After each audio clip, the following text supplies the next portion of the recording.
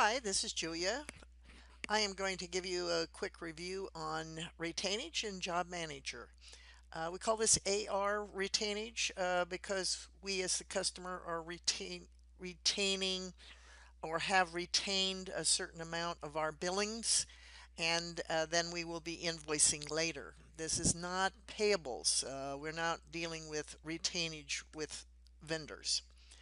All right, so we are going to go to sales orders, and I'll just go ahead into the using the tile, go into sales orders, and then I'm going to say new, and I'm going to open up a new sales order, and the customer is the Canon Group. There they are. Um, I have chosen not to do a preset retainage amount on the customer. Therefore, when I look down here in the job manager area, I'm on the first column in the header at the bottom. There's a retainage percent field. That would have come through should I have put it as a default from the customer, but I chose not to. And I'm just going to use a 10% retainage. The next thing I'm going to do is put in the billing line, and I'm just going to do it with a GL, but it could be any kind of line. And I'm going to use the name, and it is going to be job sales. So go ahead and select that. I'll just do a quantity of 1, jump over here to unit price $1,000. All right, then I have my job numbers way over here. It doesn't need to be that far over, but that's where it is for me. And I could use the lookup, but I happen to know this is 100.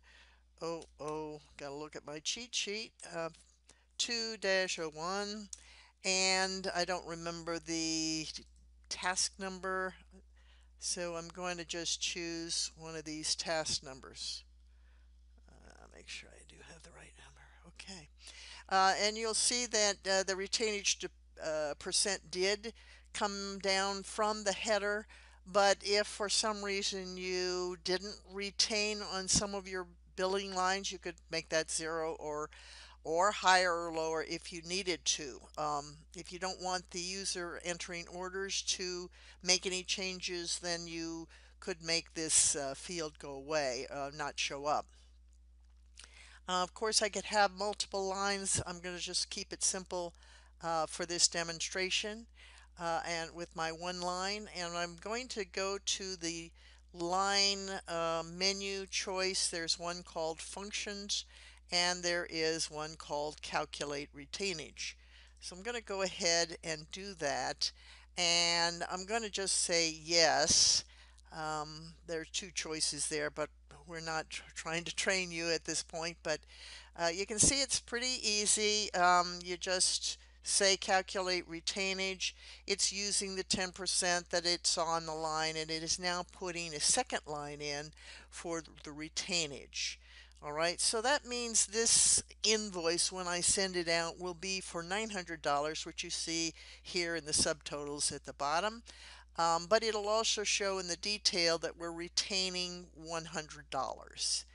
All right, and you'll see that the job number and task number came down as it should. All right, and we don't have any retainage percent uh, or retainage amount on the retainage line because it is the retainage line. It is not being retained on. All right, so now we're going to post, and then we will look at the accounts receivable report. So I'm back on the Roll Center, and I am now going to print the aged receivables report. I'm on the particular customer that I know has retainage. I'm going to click on the Reports tab up here and Sales Reports. Maybe it's finance. It's the finance reports and age receivables with retainage. In this case, I will want to print detail to see the retainage, um, and I am just printing it for this one client. Let me look at the date. I think I'll move this date out to end of August and just preview for you. All right, so I do have a lot of activity going on with this client, typical sample data. At the bottom of the report, you're going to see a retainage balance. In this case, I just have one, the one that I put in.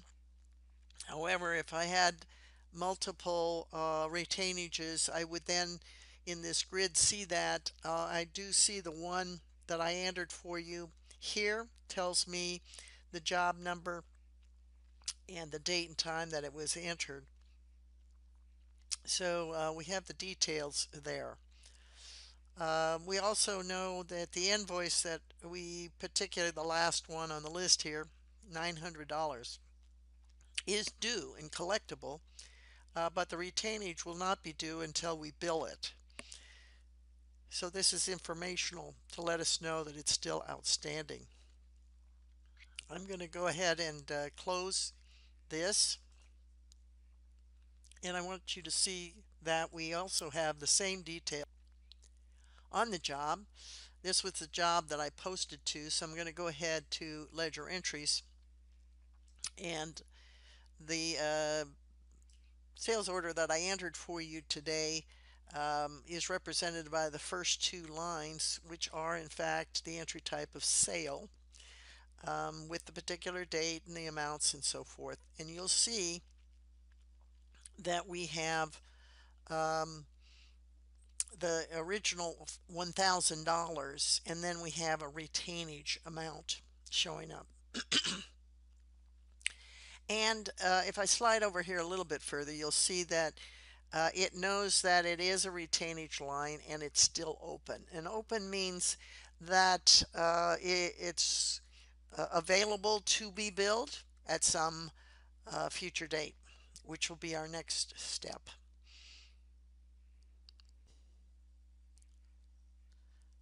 So the last step back on the Roll Center is to bill the retainage at some date you agree that the job is done and satisfactory. So in this case, retainage is not a shippable type of thing, so we don't go to sales orders, we go to sales invoices. We say new, um, get to the customer that we need to bill retainage. At this point, so I typed in the Canon group. I'm on the lines and I'm going to use a facility to help me. I'm going to go to the line menu choice and functions and use the choice called Get Retainage. So I'm going to go ahead and do that. I can specify a particular job number or maybe just posting date, so that I can maybe pick up certain ones that are sitting out there if we have multiple retainages on different jobs or same jobs. But in this case, I'm just going to leave everything blank and say get anything that you can find. And of course, it found the line that I had posted previously. And so at this point, we are billing retainage. It produces an invoice to let them know that it's time to pay their retainage. Um, it defaults a certain description, but you can certainly change it if you want, but it is fairly informational. It tells them what original invoice it was retained on. Uh, it also has a job number. I'm probably not displaying my job number, but it is holding the job number and the task number as well, all of which can be formatted to your invoice. So at this point, we're ready to post, and we probably will have to tell it that it's a non-taxable situation. This can be set up so it defaults in. And now I'm going to go ahead and post. I just want you to know the retainage, uh, before I do post, let me say no for a second here. The retainage GL account comes from the customer posting group. On that posting group, we have assigned a particular GL account for retainage. So that's how it knows that. It's a setup issue. So again, let's go ahead and post.